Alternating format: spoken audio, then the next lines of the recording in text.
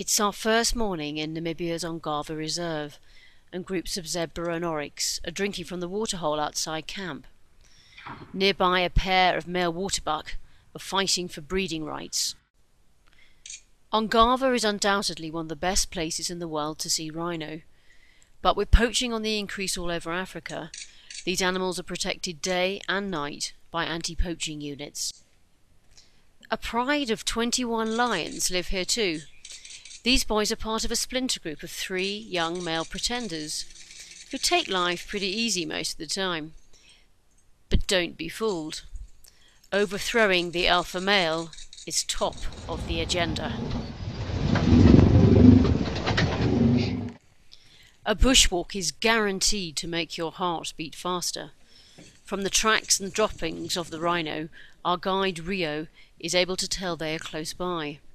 We're downwind from them, so hopefully they won't smell us. Then suddenly we see them, a pair of white rhino only 25 yards away.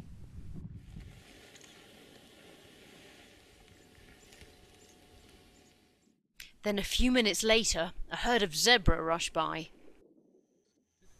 Sunsets in the bush bring their own special magic, especially with a rising full moon.